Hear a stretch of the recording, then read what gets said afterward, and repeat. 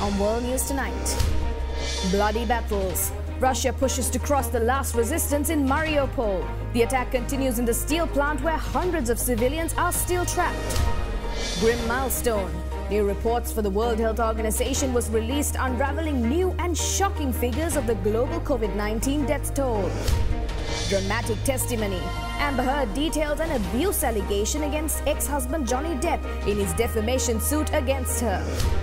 And it's Legoland. The doors of the much-anticipated amusement park opens for the fun lovers after a hard lockdown.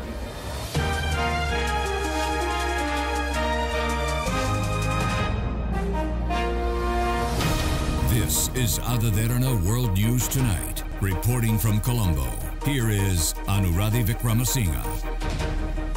Good evening. Thank you for joining us on World News Tonight. We continue tonight with updates on the Ukraine-Russia conflict. President Volodymyr Zelensky said in a video address to a medical charity group that Russia's invasion of Ukraine has devastated hundreds of hospitals and other institutions and left doctors without drugs to tackle cancer or the ability to perform surgery. Zelensky said many places lacked even basic antibiotics in eastern and southern Ukraine, the focal points of the fighting. Fighting intensified Thursday in Mariupol as explosions continue to pulverize the besieged Azovstal steelworks plant where the last of the city's defenders are holed up, as well as what's believed to be a few hundred civilians. Whilst Russia stated yesterday that Thursday would begin a 3-day ceasefire and open a humanitarian corridor for civilian evacuations, Ukraine's militia fighters say that this hasn't been honoured. Heavy bloody fighting is going on.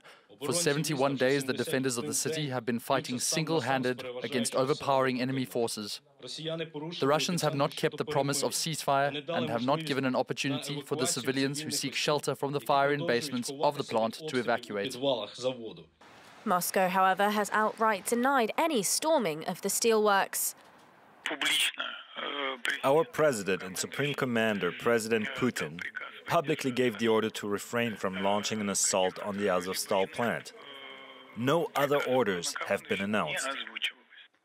This comes amid growing suspicions that President Putin may be trying for battlefield success by the 9th of May, Russia's annual victory parade and the biggest patriotic holiday on the Russian calendar, marking the Soviet Union's triumph over Nazi Germany, as well as suggestions he may escalate military action, possibly even declaring an all-out war, which so far the Kremlin has denied.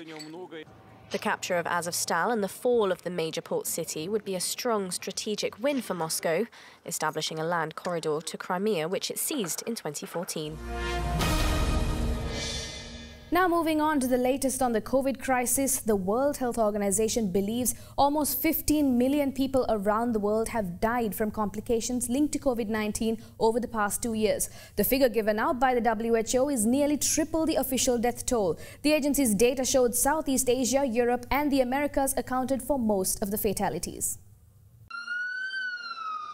The official death toll from the first 2 years of the coronavirus pandemic is about 5.4 million.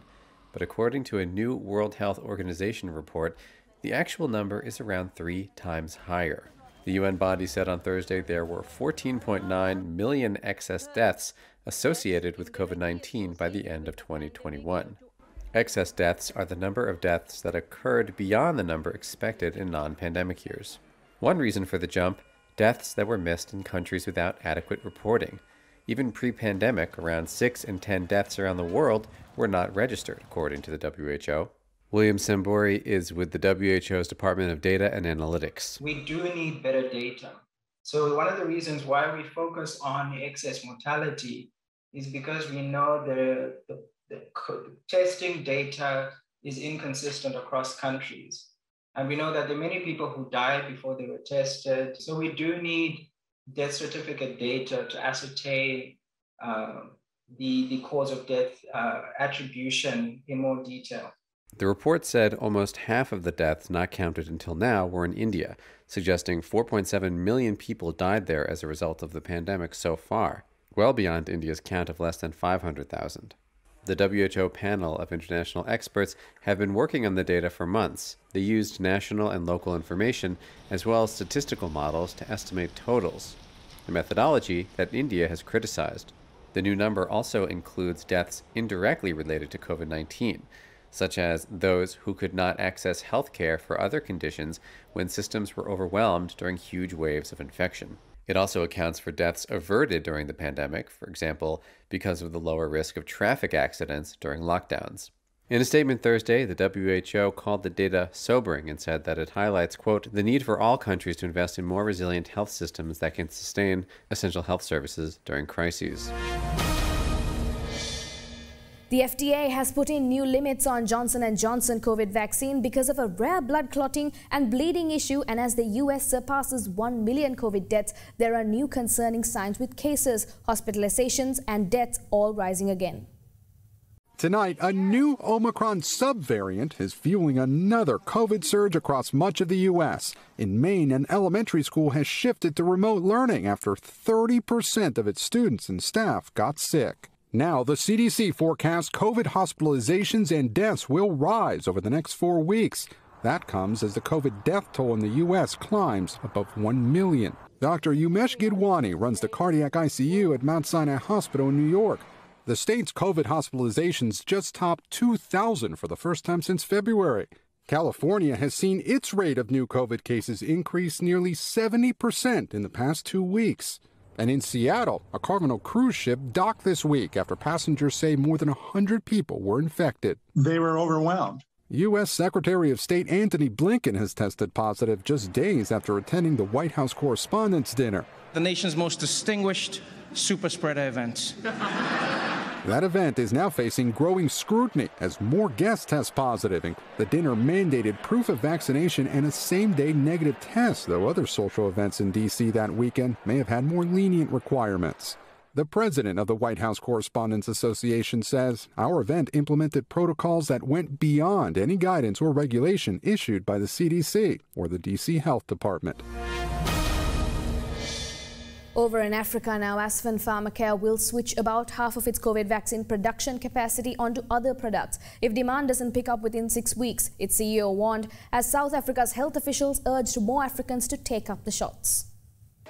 Africa's top public health body urged all those purchasing COVID-19 vaccines for the continent to place orders with South Africa's Aspen Pharmacare. The Africa Centre for Disease Control and Prevention said it was doing everything it could behind the scenes to prevent a situation where Aspen closes its facility due to a lack of orders.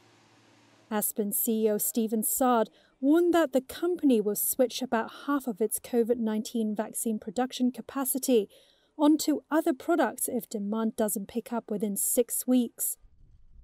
The pharmaceutical company negotiated a licensing deal in November to package and sell Johnson & Johnson's COVID-19 vaccine and distribute it across Africa. There were also expectations of high demand for the firm's own brand version of the shot. This was hailed as a game-changing moment for an under-vaccinated continent frustrated by sluggish Western handouts. But Aspen's company executive said on Saturday that it had not received a single order for its Aspen Novavax vaccine. It currently has the capacity to produce around 1 million vaccine doses per day. Roughly half of that is being used to fulfill a supply agreement with Johnson & Johnson. Sard added the remaining capacity, which had been expected to produce Aspen Novavax shots destined for the African market, is currently sitting idle. South Africa's President Cyril Ramaphosa told state broadcaster SABC on Wednesday he had reached out to the governments of Zambia, Uganda, Malawi and Kenya in an attempt to drum up orders for Aspen. Let's go in for a short commercial break. More world news on the other side.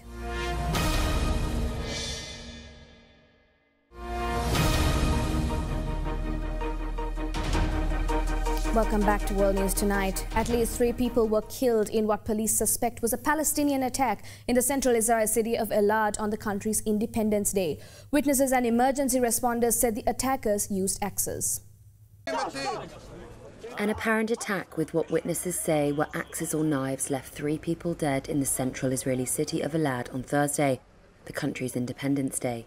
Police suspect it was a Palestinian attack. Witnesses and emergency responders reported that 2 attackers, armed with knives, axes or both, targeted passers-by in a park. Witness Haim Davida described the scene. My son, who was outside the building, entered inside and started shouting, "Terrorists are outside." We went out and we saw them attacking people. What happened? I ran to the man who had an injury in his head. I did first aid and I stopped the bleeding. The people who were here ran after the terrorists, wishing to catch them. Police set up roadblocks to try to catch the assailants who fled the scene about 9 miles from Tel Aviv. Ariel Cohen, a police investigator from nearby Rosh Hain, said the search for the assailant is ongoing. We're talking about several crime scenes in the city of Elad. Right now, we are searching for the terrorist. We do not have full indication if it's one terrorist or more. We are conducting a chase after him.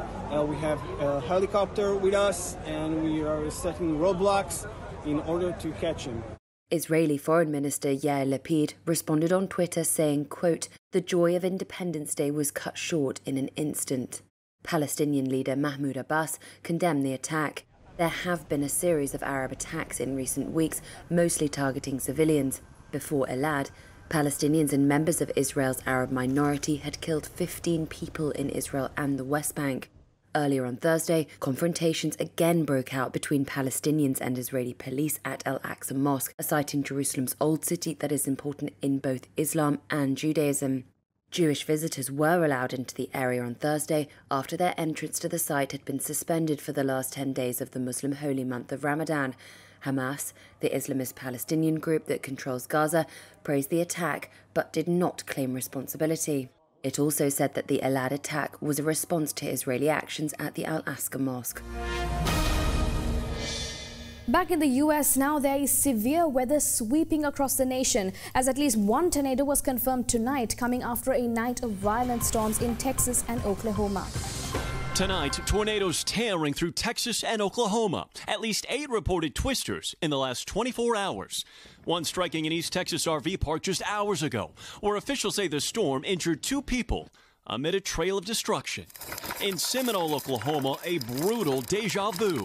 The town already hit hard by a tornado Monday, suffering through a second twister. One teacher sharing the terrifying moments her family hid inside a school vault. It felt like a train. My little boys were screaming. It was definitely scary. In Texas, another nightmare. A storm hidden by nightfall, making a direct hit on the town of Lockett. In a sudden turn, the tornado caught a storm-chasing tour bus, blasting out its windows with 6 people still inside. The White House president says US President Joe Biden will reaffirm his country's commitment to defending South Korea and Japan during his trip to the region later this month. Biden's defense chief also reiterating Washington's ironclad will to maintain the defense of South Korea with the total scope of US military power. US President Joe Biden will reaffirm Washington's commitment to the defense of South Korea and Japan during a visit to the 2 countries later this month. White House spokesperson Jen Psaki said in a briefing on Thursday that U.S. commitments, including on extended deterrence, remain ironclad. Biden will sit down for talks with the leaders of South Korea and Japan to discuss their common challenges and tasks, among them strengthening security alliances and coping with the pandemic. Pointing out Pyongyang's continuous activities have caused instability in the region, Psaki added North Korea issues will also be on the agenda. In fact, U.S. Defense Chief Lloyd Austin reaffirmed a U.S. commitment to defending Seoul using the full range of U.S. military capabilities, including extended deterrence. During Austin's phone call with South Korea's Defense Minister Seok on Thursday, the 2 sides reviewed the North's recent flurry of missile activity and vowed to closely cooperate to enhance their combined defense posture. Also on Thursday, the U.S. Senate unanimously approved the nomination of Philip Goldberg as the new ambassador to South Korea. He is expected to be officially appointed by President Joe Biden soon and kick off his career in Seoul with Biden's upcoming visit to South Korea. Goldberg, a Korea ambassador, is currently serving as ambassador to Colombia and also served as a coordinator for implementation of the UN Security Council resolution on North Korea during the Obama administration. The wait has finally been put to rest as days of hinting have now led to Elon Musk revealing Twitter's brand new CEO as himself. Shares for Twitter and Tesla saw major dips and rises as the new information on all potential investors for the app also caused ripples in the community. Shares of Twitter rallied while Tesla shares plunged with the rest of the stock market Thursday after CNBC reported that Elon Musk may be the temporary CEO of the social media company. Musk, the world's richest man, is also CEO at Tesla and heads two other ventures, The Boring Company and SpaceX. Earlier on Thursday, Musk said in a filing he had secured just over $7 billion in funding from a group of investors, including billionaire Oracle co-founder Larry Ellison, to fund Musk's $44 billion takeover of Twitter.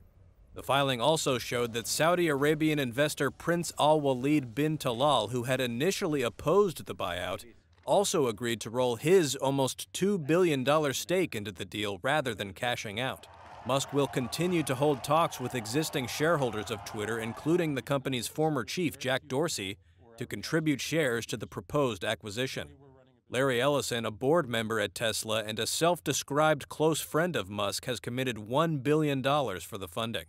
Meanwhile, Tesla shares were down more than 7% in Thursday morning trading, indicating that investors were concerned about Musk's increased involvement in Twitter.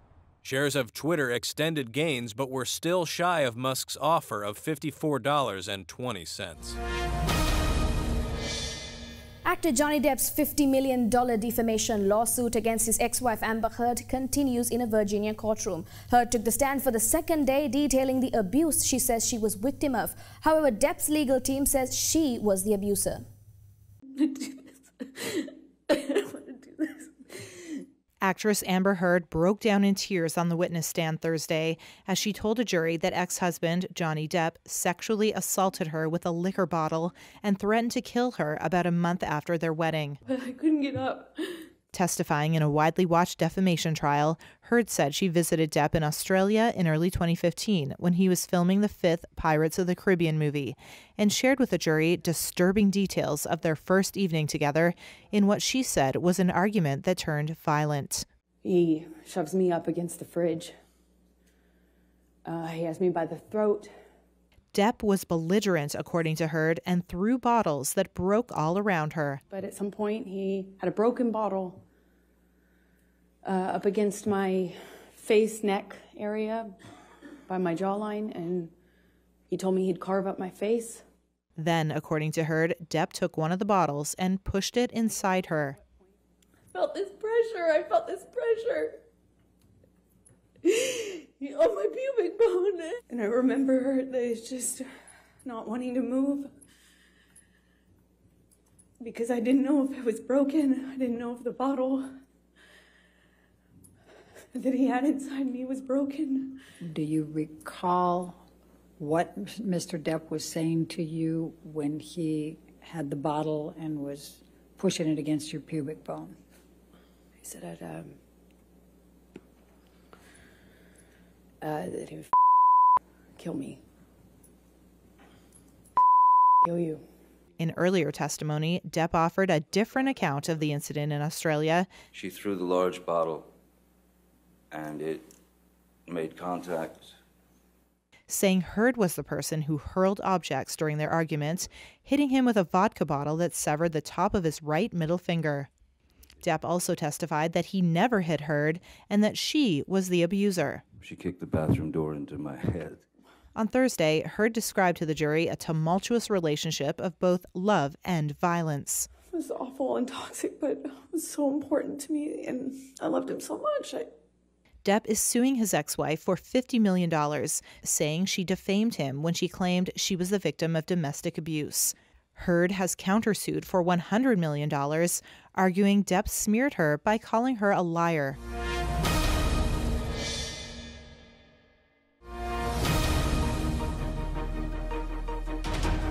Welcome back to World News Tonight. For more news, let's take you around the world in a minute. A series of dust storms across central and southern Iraq resulted in thousands of Iraqis going to hospitals and clinics to seek treatment for breathing problems and halted air traffic for a few hours at the storm's peak. Germany will end its participation in European Union training mission in Mali, but is ready to continue with the UN peacekeeping mission in the country under certain conditions, Defense Minister Christine Lambrecht said. President Joe Biden said he has chosen Karine Jean-Pierre to be White House press secretary, succeeding Jen Psaki and becoming the first black and openly gay person to serve as a public face of U.S. administration. Authorities in Fiji have seized a $300 million yacht of Russian oligarch Suleiman Kerimov at the request of the United States. The U.S. requested Fiji to seize the super yacht as its allies imposed sanctions on Russia over its invasion of Ukraine, which Russia calls a special military operation. India objected to the World Health Organization's estimates of excess COVID-19 deaths in the country. The WHO report said that almost half of the deaths that until now had not been counted were in India.